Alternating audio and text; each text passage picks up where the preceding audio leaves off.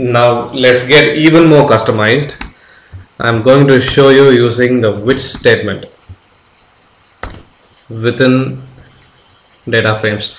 So which $ry $a is greater than 1, and I'm going to include all the columns. What I have done here is I'm subsetting within ry the rows within first column, that is the A column, the elements that are greater than 1. So what this should give is, it will not have NAs in the first column, as well as all the elements in the first column will be greater than 1. That's what it should do, and that's exactly what it does. If you are not comfortable using the $sign in this, you can refer to the first column as ry, open the square bracket, include all the rows but include only the first column. Now I have selected only the first column and I have put this condition upon it. So this also should give me the same result, right? So this set and this set is exactly the same.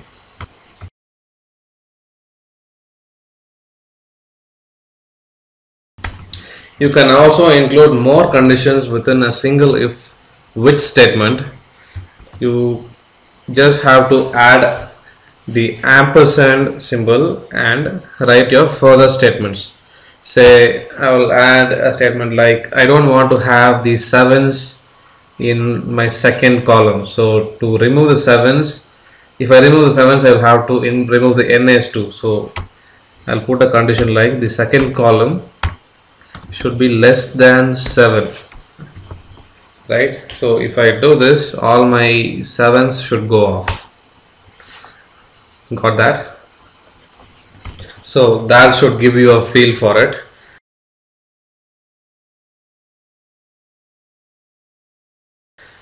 Now I must say about attach statement here, though I don't personally recommend you to use it.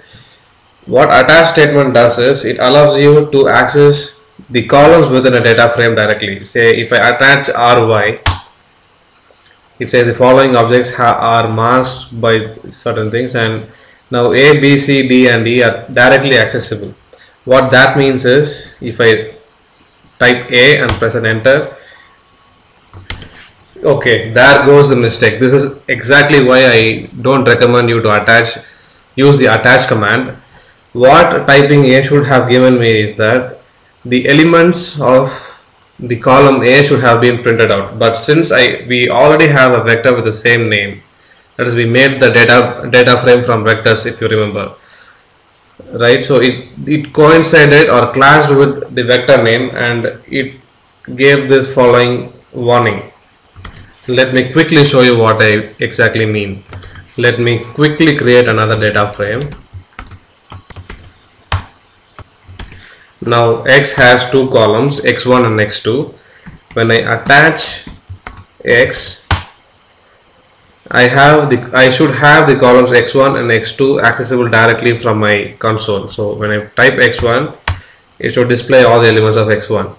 But what happened in my previous cases, instead of showing all the elements of row A, it showed me the vector A instead.